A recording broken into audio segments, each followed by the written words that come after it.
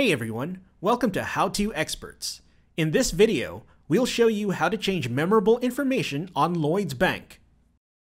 There will be times where you unfortunately forget your login details at Lloyds Bank. In this case, let's go to the Lloyds Bank website. Click on Login.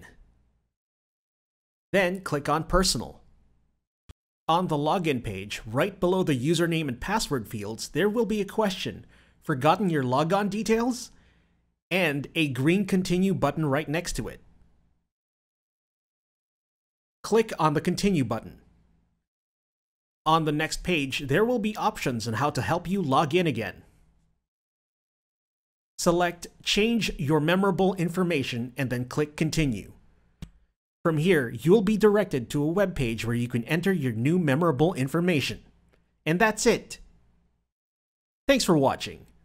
Leave a like, subscribe, and share.